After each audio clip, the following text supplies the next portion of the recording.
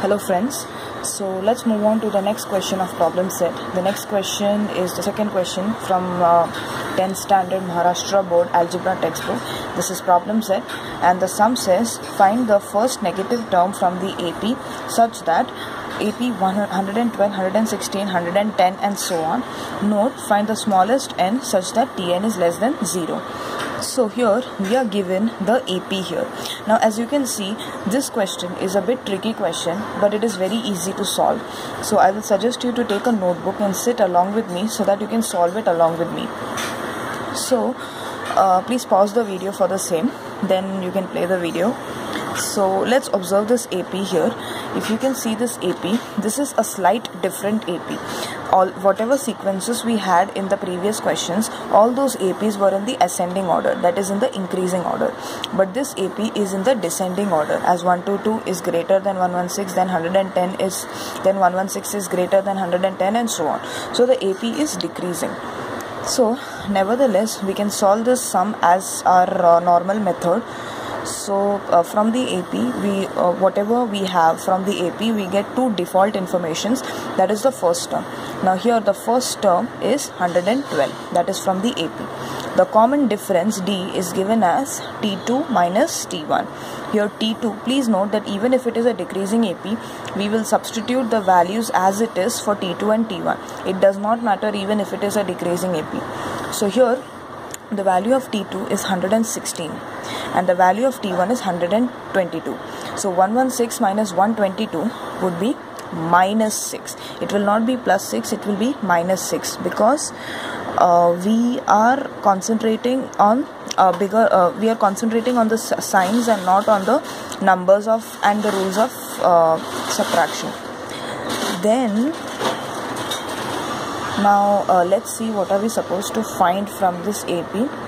We are supposed to find the first Tn for which n is first Tn for which Tn is less than 0, that is Tn is negative. So we will find the solution here. It is very easy, a bit tricky, but it is very easy. So let's see how the solution is. Now we are supposed to find the first Tn for which Tn is less than 0, that is Tn is negative.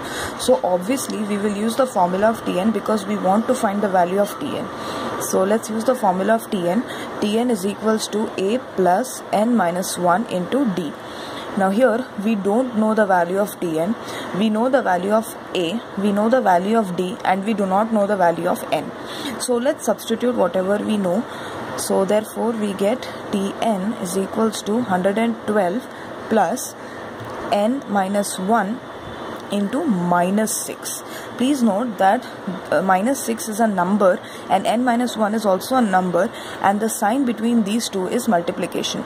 It is not minus, it is multiplication. So we can follow the Boardma's rule here. So it goes like this. Therefore Tn is equals to 122 minus 6n plus 6. I have multiplied minus 6 multiplied by n. Minus 6 multiplied by n is minus 6n, and minus 6 multiplied by minus 1 is plus 6. Now I have multiplied these two brackets. Since there is a plus sign here, there will be no problems with the signs inside.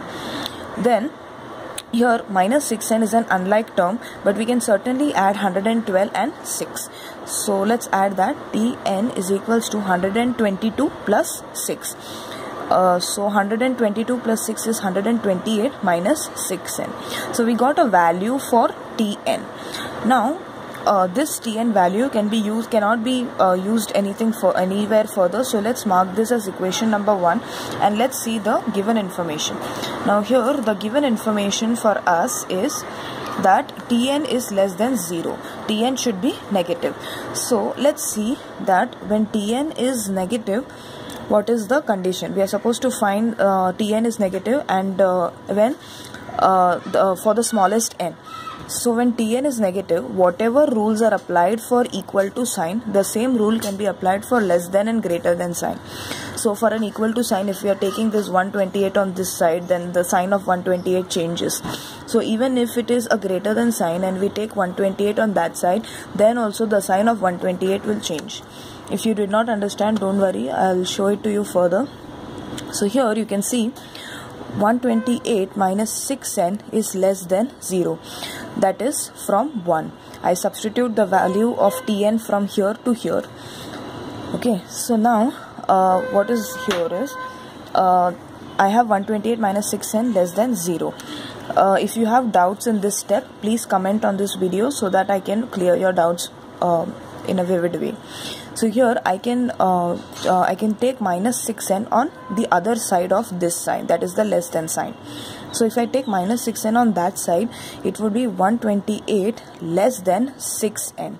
If minus 6n goes on this side, then the sign changes from minus to plus.